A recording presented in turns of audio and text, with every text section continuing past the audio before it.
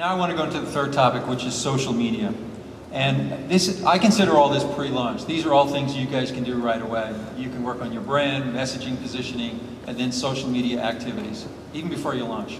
So going social through the blogosphere and developing a presence in social networks and microblogging communities, it's a key way to engage stakeholders in conversation and create buzz about your product and service. And the bottom line is you've got to go where your audience is, and you can start right away. So I have a couple of questions for different panelists, and I'd like to start with Adam, which is, what can startups do to find their stakeholders, find their diverse audiences? How do you turn them into enthusiasts? How do you turn them into evangelists? And what happens if there's no conversation taking place about in your category? That would really suck. So yeah, you got to figure out, okay, who are our stakeholders going to be? And there's usually 6 or 7 different categories. You know, they might be your competitors' customers. They might be the few customers you may have at this point. Maybe media analysts, critics, what have you. You got to, bust out the whiteboard, rent a whiteboard, or go to a friend's office and use their whiteboard.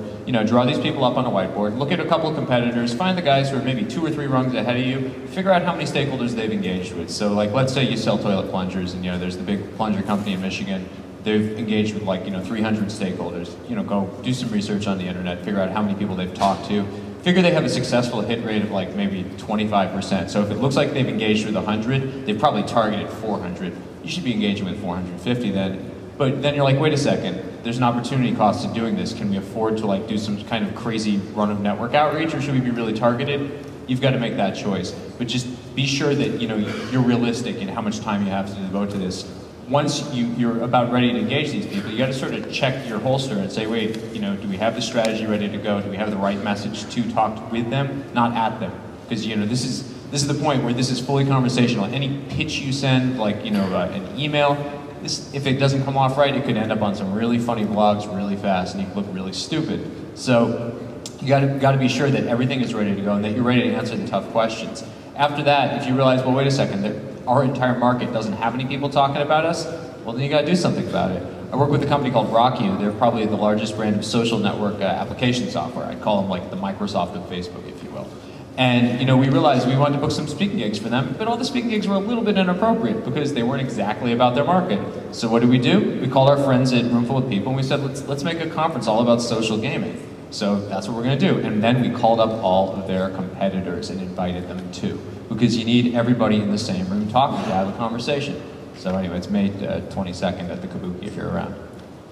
I love that idea. I just like the idea of creating new tactics if you can't find one that works for you. Same thing with categories. If you guys don't fit into a category that you can lead, create your own category and sell that. It works pretty well. Along those lines, one thing that we have found is that we don't live in a finite culture. For example, an article came out a year and a half ago that there can actually be 19,000 ways to customize a Starbucks coffee. No lie. It's beyond my thinking, and I like caffeine a lot, so I think about it a lot. But there are 19,000 ways. We really want to customize. So we used to think that, Ford would say every color so long as it's black. That's not the way it is anymore. You can get really creative. And you can find that the same customer that may have use for a Facebook may also have use to launch their own social network on Ning. So it's really interesting where we've come to with creating categories and being able to find out how a customer really sways between two. So. Yeah, and the recent growth on Ning has been such a testament to the never-ending number of niches. Like, I have a friend who's 19 years old. He's about to become an EMT. And the eventual goal is to become a nurse. Yeah. But there's this network on Ning. It's just called Firefighter Nation, and it's all first responders, firefighters, and every day another new Ning network comes out. I think I had breakfast with Rachel from Ning the other day. There are 220,000 vertical social networks, and these could be for Sun developers, for what have you. So don't think that oh yeah, well our brand doesn't have our market does not have a conversational focus yet, that means you'll never have one. That's baloney. Go out there, take $15, make yourself a Ning network, or do whatever it takes, create an aggregator to take all the conversation from your market and make one. A year ago there wasn't a such thing as social media today. Now social media today is like a marketplace that's got probably 100 different bloggers all talking about the this and that of social media. And I just want to look at the Jaiku example again, because Jaiku is very effective in the pre-launch and engaging with their users and engaging with their developers. And this was a strategy that Yuri evolved here. I'd just like you to talk about kind of how you did that, why you did that, and the results. Yeah, I think the key thing, at least for me, when starting a company and working on the product, is to really connect with the people who somehow connect with the product. And sometimes they're surprising people, but in the case of Jaiku, a lot of geeks got excited about it. They thought it was a cool product and connected mobile phones to the internet in new ways, and they got very excited. And so initially that would be just people commenting on my Jaiku stream or our developers' Jaiku stream. We had the advantage that because Jaiku is a microblog, it's already a conversation platform per se, so it's pretty easy to have that conversation there.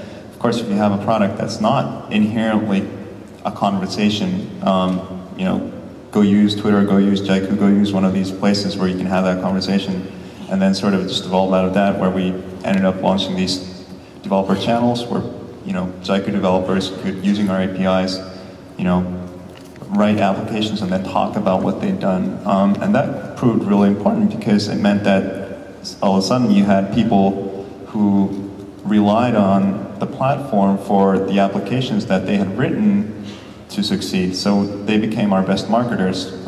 They often have blogs and they would write about us when they wrote about their own applications. So I think that's a good point, to try to get people to actually rely on your product for their own success, for the success of whatever it is that they're pitching, because they will eventually become your best marketers, and they'll do it for free. Great. And we're gonna run through the next topic here, PR, and then we'll take questions. And when we take the questions, give your name, and you can address it to one of the panelists, or I'll play traffic cop here.